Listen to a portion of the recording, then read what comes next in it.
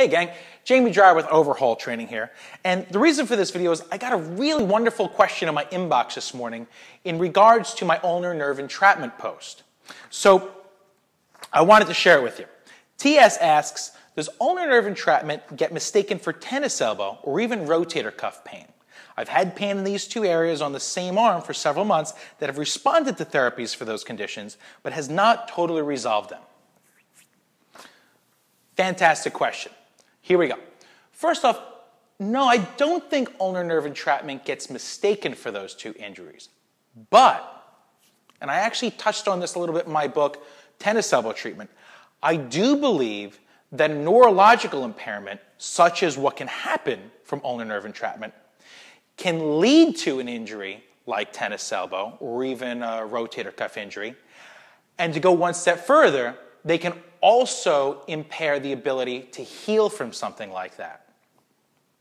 Here's why. Let me give you an example. So tennis elbow, right? If you've got a poor nerve signal from the brain down to the muscles that connect to the tendon that is responsible for elbow tendonitis, if there's a poor nerve signal, then that muscle isn't going to be very strong. And if that muscle isn't very strong, then the tendon's not going to be very strong. Because the only reason why your tendon knows to be thick and just how thick and durable and strong it needs to be is because you're constantly loading it with stimulus. There's tension going through the muscle, which loads the tendon, and it says, hey, dude, this guy's picking up and doing heavy, difficult things. We need to get strong. But if the signal's not there, that's not going to happen. So that's how you can get the injury in the first place, is by having a weak signal, and then therefore you go and do your sports and it gets injured. But then when you're also doing your flex bar exercise to try and get it to heal, if you still have a poor nerve signal, then you're only going to be able to do so much of that exercise before the muscle just gets tired and you can't do it, and therefore you're going to reduce the stimuli to get the tendon to heal. Now, let's take that to the shoulder. It's a little bit different with shoulder impingement, right? So it's not necessarily about loading the tendon because it's not a tendon injury. But what it is, it's an impingement. And what happens with a shoulder impingement? Generally speaking, pretty simple. When you take your arm up overhead, the top of your shoulder over here, which is basically the top part of your scapula, is too high. And when your humerus, your arm bone, comes up, it's pinching the muscles of the rotator cuff between the top of your scapula and your humerus. Now, what should happen when you raise your arm is the muscles that control your scapula should start to depress the scapula. And it pulls it out of the way and gives you this nice glide and keeps you from getting impingement. But what were to happen if the nerve signal to the muscles that depressed your scapula wasn't very good? What if there was a problem with that nerve signal? Well, it's not going to move the scapula, and you're going to get an impingement. So, great question, because it really opens up a whole nother piece of the puzzle here. In my book, I talked about that being one of the reasons why, and since I actually found a great article in the British Journal of Sports Medicine that backs it all up. So your next question, right, is, cool, well, that's interesting, but what do I do with that? I'll tell you what I do with that.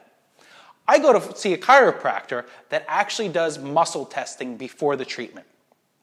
Muscle testing is essentially you put an extremity or some part of your body in a very specific position. It could be the arm, the legs, and that position isolates a specific muscle, and those muscles are innervated by a particular nerve, and they all go to a very specific point in your spinal cord.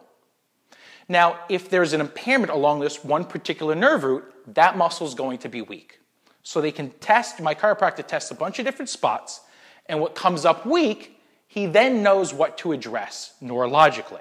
Now, I'm not going to get into how he does that because there's a lot of different ways you could go about it, but let's also recognize that in order to have good function overall for that muscle to test strong, you need a good nerve signal, you need issues with the muscle itself to be cleared up. So if it's loaded with trigger points, adhesions, scar tissue, the muscle can't function very properly because it's stuck in this contracted position and it can't really move. The filaments are stuck. I've talked about this briefly in a lot of my other videos. So they might be able to go ahead in there and start treating the muscle, or part of the restriction could be in the joint, so the bones. If the joint is all gummed up and stuck and sludgy. And like my ankle, I've got issues with my ankle. If the joint doesn't move through a full range of motion well, then the muscle's never going to get to move through a full range of motion. And then therefore the body's going to start shutting down and the function isn't going to be there. So they can address it in a multitude of ways, and they all affect each other. We already see how poor nerve signal goes to the muscle, and then that can affect the joint. But if the joint isn't moving properly, then you also see how then the muscle doesn't get to exercise properly, and eventually that can lead to other issues that restrict a good nerve signal. So it's important to have a team and to have this more of like a holistic understanding of how your body has to work fluidly as a system in order to have good function and to avoid injury and then to actually fully heal from injury.